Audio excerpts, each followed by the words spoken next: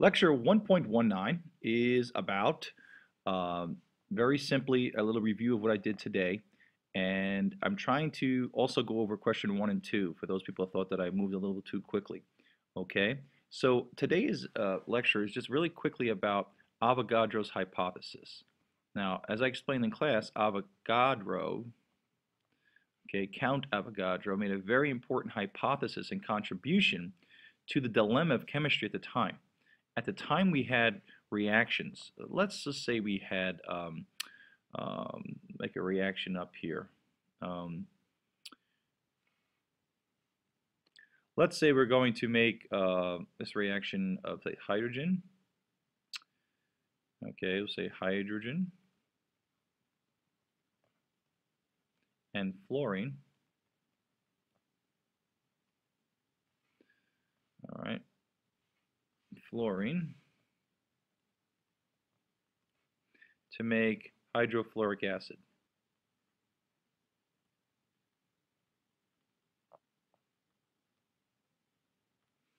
Okay, we know it's hydrogen plus fluorine, and we're going to make maybe HF. Okay, now let's take a container. Let's put hydrogen in there. Let's take fluorine and put a fluorine in there.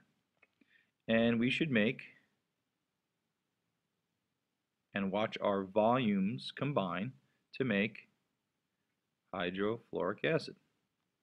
The problem is we don't get one box to one box to one box. In fact, in nature, okay, when we did this, and I don't know if Gay-Lussac actually did this one, but we would actually get two volumes here.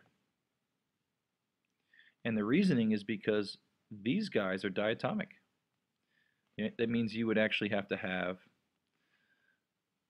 another one here, and notice you'd have to make two of them.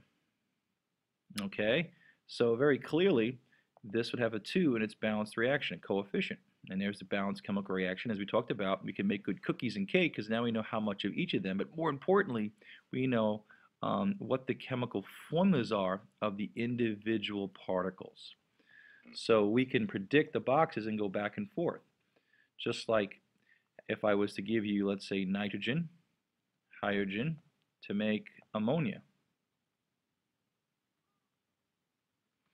Okay, and notice one particle for each same size box. It's Avogadro's hypothesis. Same volume, same temperature and pressure, same number of particles.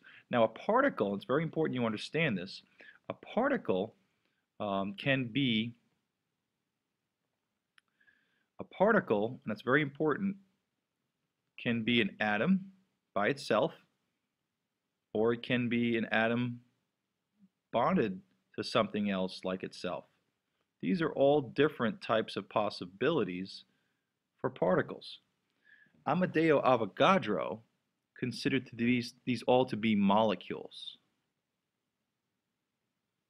And he said, when you have these seats in a theater, at least that's the analogy we're using, we only have a certain number of seats. In my drawings here, I have one seat. And notice that it can be bonded to itself or other different particles. So one seat gives you a certain type of volume. Okay, so this is 10 liters. This has to be 10 liters. Same number of particles. I don't care if the particle changes. I don't care if the particle is just an atom. Okay, I don't care what the size of the particle is. How many particles you have determines the space. So same number of particles, same volume. That's Avogadro's hypothesis. Same volume, okay, at the same conditions of temperature and pressure, you have the same number of molecules. That was Avogadro's, Amadeo's hypothesis, which means we can now use Gay-Lussac's values. So back to this, nitrogen, hydrogen. We did this in class, and it's also part of your homework. Now, how do we figure out what's inside? We're going to do what was done, a little opposite of what I'm asking for class, but we know when this reacted, it took one of these, 3 of these. These boxes are supposed to be the same size, so I'm sorry if my drawing is failing you. And we get 2 of these. And this is all they knew.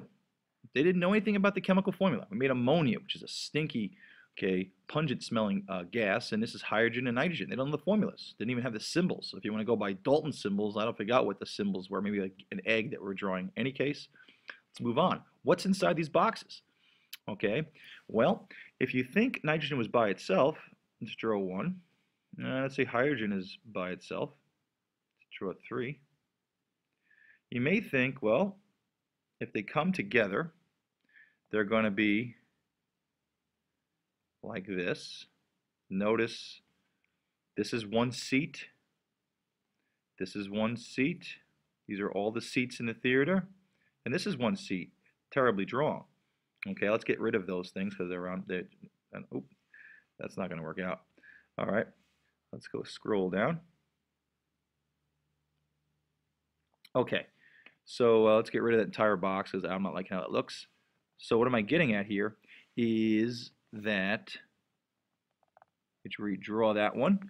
So 1 nitrogen and 3 H's. There we go. Nice. Okay, looks like a bad hairdo. Now, what do we got here? This is not working out for me. I'm missing a total volume. So just as we talked about in class, they figured out, well, the only way to explain that, I would have to make 2 volumes. I need another particle. Double the volume. If this is 10 liters, this is 10 liters. These all little guys here are 10 liters. I need another particle. I'm getting 20 liters collectively of ammonia. Notice the only way for this to work is ammonia must be NH3. Okay, so this doesn't work. If there was just 1 box here, not 2, then this would be the right type of particles. So what they think of is that maybe this is bonded to itself. And it was confirmed through other reactions in this one that this in fact is the case, that these guys are diatomic, and my friends in chemistry, that these would combine. So these would combine, okay, to form another particle. So again, here are 10 liters, and if you notice my screen just changed a lot because my computer froze, probably because of the million things. I got 10 liters here, 10 liters here, so we got a total of 20 liters. Okay, so obviously we had twice the volume because we had to create a whole new seat or another particle. Now this particle, of course, is bigger than these, but again, the size of the particle does not depend on the volume. The volume depends on how many positions you can fit. And particles, again, can be big, like in terms of ammonia, and they can be smaller in terms of, let's say, hydrogen. Or they can be even smaller, like helium, just 1 atom. Okay, let's hope that helps out a little bit. Let's go to your homework real quick, and we'll pause here and get to your homework page. Okay, magically, your homework appears. We have the first 2 to do. And we're going to convert, so we take 24.445 grams of copper chloride. And we want to convert to moles. We want to convert to a how many number. And there's a grams here. And I know that 1 mole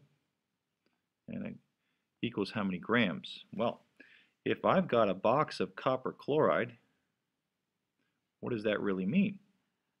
Well, that must mean that I have on every seat in my theater, I've got a copper and 2 chlorines bonded together. Now, what does that mean? Well, if I have every 1 particle or every 1 mole, if I have a mole, that means I have 22.4 liters of these compounds in a gaseous state. And that's my particle, my copper with the 2 chlorines. That's my particle. Now, that particle is in 1 position. Now, we know in a box, in that seat there, there's more than just 1 of them. But who cares what the actual number is? We determine that how many fit in this box under current temperature and pressure, or we'd say STP, standard temperature and pressure, okay, that in this 22.4 liter container, we're going to say we have a mole, and a mole represents a certain number. We're going to learn about that number tomorrow. And I could care less, but that real number is 6.02 times 10 to the 23. It's a huge number of particles, okay, that fit in 22.4 liters. Now, what does it all mean? Well, these number of particles represent that many, but it's too cumbersome to use, so we're going to say a mole. A mole represents that many particles that fit in that box. So, all of these particles have to equal some number of grams. Well, if I've got 1 mole or 1 box of copper chloride, I have a mole of copper. And if I just had copper in the seat, and that many of them, that many seats, it would equal 64 grams. Now, where am I getting that? My friends, in chemistry, I'm getting that from the periodic table. Check it out. Notice the word relative atomic masses. These are relative atomic, they're based on each other. So let's go find good old-fashioned copper.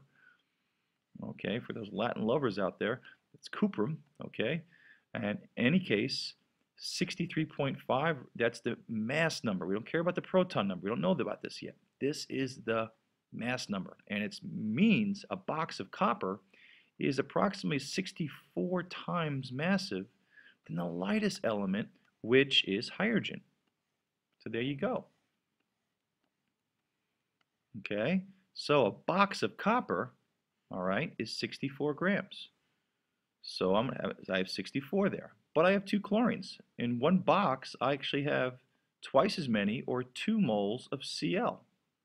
Now, what's the mass of each Cl, or chlorine? Let's go to the periodic table. Let's go find chlorine. And there it is, Cl. And we're going to see that its atomic mass is 35.4. What does that mean? That means a box of just chlorine atoms, 22.4 liters, or I'm sorry, 22.4 liters at STP, standard temperature and pressure, equals 35.4 grams. So I'm going to round it to 35 right now for simplicity's sake. And we're going to come up with 35. But if I have a mole of copper, a box of copper, I have 64 grams. Well, I have 2 moles of chlorine atoms, right? For every one of these particles, there's 2 chlorines. So if I've got a mole of copper, I have 2 moles of chlorine. So I have to times this by 2.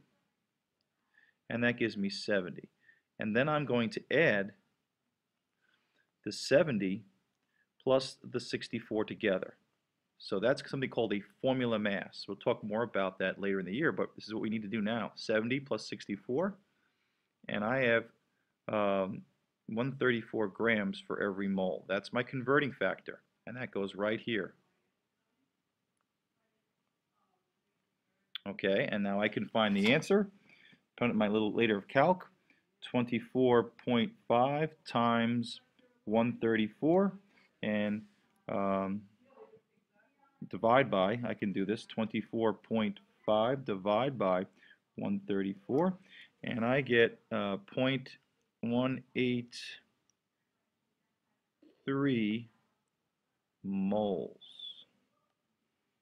What does that mean? Well, it's 1.83 or 18.3% of this big number, but it's a reflective value of how many particles I have.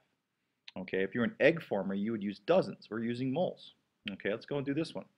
I have 2.31 moles of C2H6. All right, party people, I want to get rid of moles, so mole goes in the bottom. What's the grams? I need my converting factor. Well, if I've got a box of C2H6, that means I've got a container.